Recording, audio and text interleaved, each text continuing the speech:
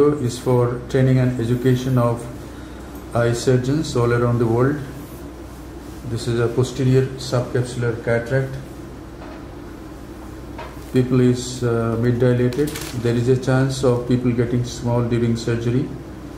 You can see the posterior subcapsular opacity, and there is a dense plaque at the center of the opacity, and the possibility of posterior polar cataract cannot be ruled out. So we have to take all precautions that we take in a posterior polar cataract. Drop.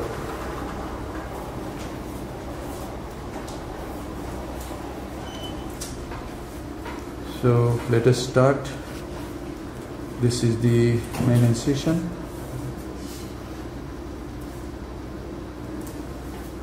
चोक स्थिर रखने होगा.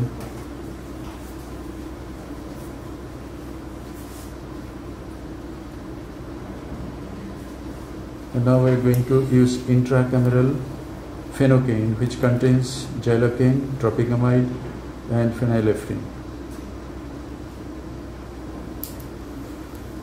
And now this is SPMC 2%. And I am applying some SPMC over the cornea for better visibility.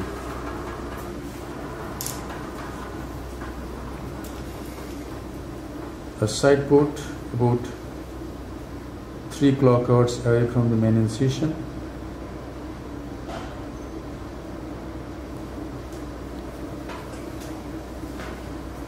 And now capsulorhexis with the help of a utrata forceps.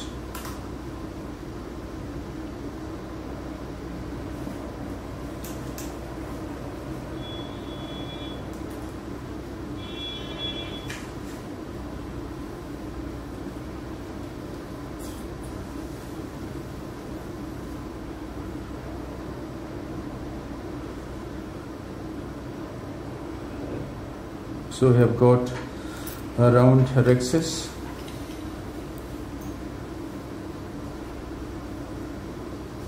Now hydrodelineation.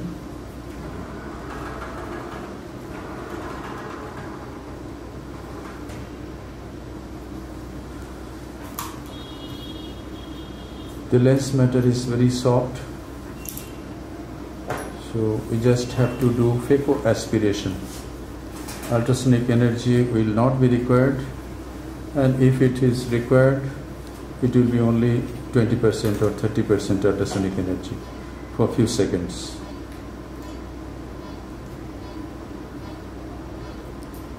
So I go bevel down and start aspirating the lens mass.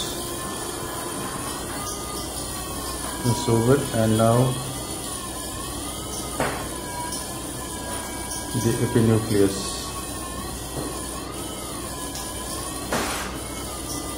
Ball chopper.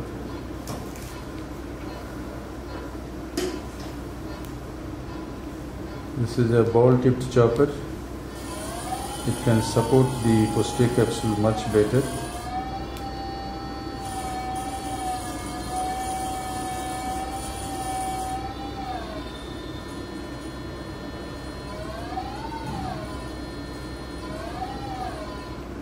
We'll do a little hydrodissection now,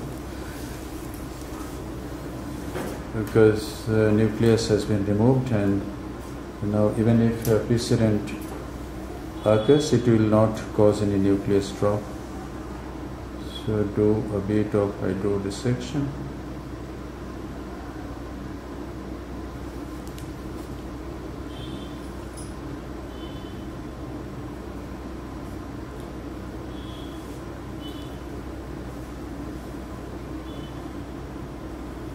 Simco. Now use a Simco to pull it towards the center, and then use the phaco handpiece again.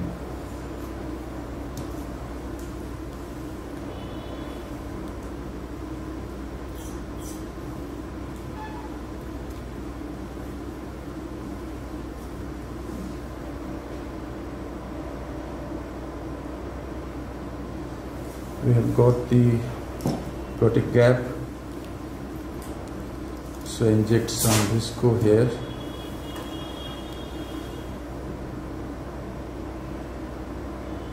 and lift the lens mask.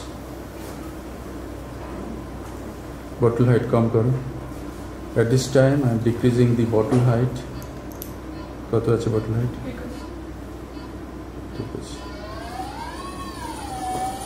Initially the bottle height was 101 centimeter. Now it is 81 centimeters. The posterior capsule is intact, so it is not a posterior polar cataract. It is a posterior subcapsular cataract, and still we should take all precautions that should be taken in a posterior polar cataract.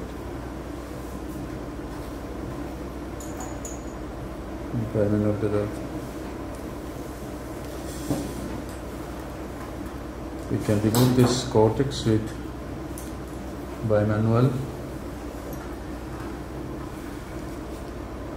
We'll go and lift the anterior lip, and the stability of the anterior chamber will be maintained.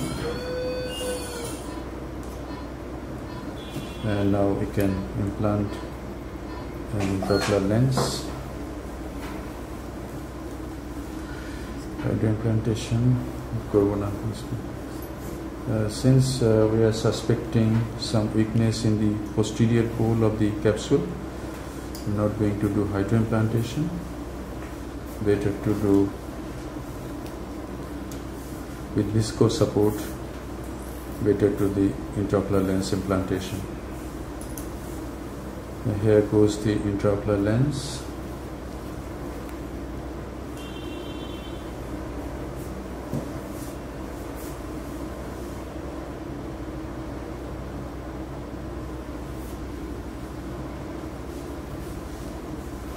This is a hydrophobic acrylic single piece monofocal aspheric intraocular lens.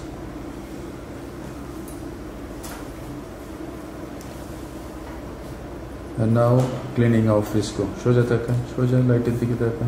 Hoye geche operation R 1-2 minute সময় লাগবে. So irrigating and removing most of the visco, irrigating the capsular bag gently. This patient is young, 43 years old, and the patient will need ear glazer after 3 months. So whenever we do surgery of a young patient, we always tell the patient about this necessity of ear glazer after 3-4 months. And some patients need ear glazer even before that, after even 2 months. So this is the another cleaning of visco. Shoja light dike taka.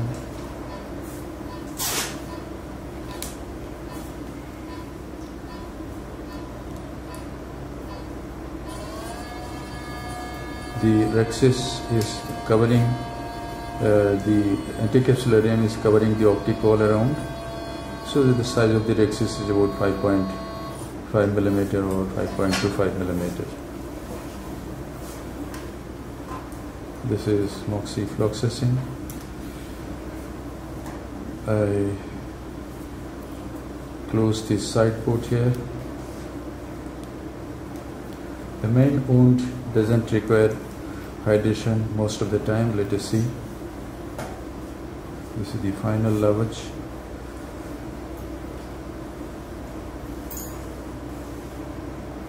Now I form the anterior chamber.